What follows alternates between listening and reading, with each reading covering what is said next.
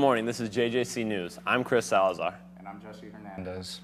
Today's topic is one that has been thrown around for the longest time. Teacher salaries. Arguments have always been made that teachers get paid either too little or too much in comparison to other jobs as well. We interviewed kinetic wellness teacher Abe Corretto and asked his view on this hot topic. There's too much of a gap throughout the state of Illinois for salaries when all the students are coming out of college with the same degree for the most part. And then you've got some districts where salaries are, $40,000, and some districts where they're 20 and other high 20s. So there's just too big of a gap there for students to come out of school. It'd be nice if that gap could close a little bit, where it's a little more equal paid. It shouldn't be equal all over the place, but there should be a little bit closer gap. That way people might look at other districts that are paying a little bit less, but then the cost of living is a little less, so it kind of equals itself out. Let's go more into depth. Did you know that the average salary for a teacher in Illinois is $59,113? That is $3,000 more than the average salary of all 50 states. We would also like to know some changes that Mr. Corretto would like to see. The only thing I would like to have change is health insurance.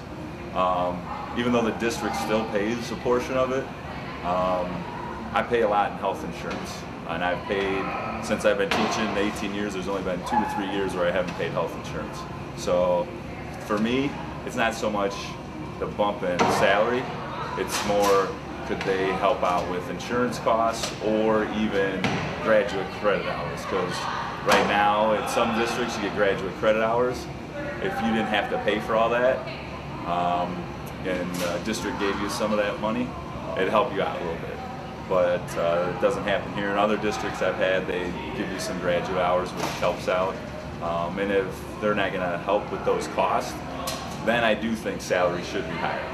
So if the salary's going to be high, I think they can help you a little less with some things. But if the salary's lower than some of those other schools, well, then they need to find ways to help you out with the insurance or with graduate hours. Health benefits are a huge factor when it comes to jobs.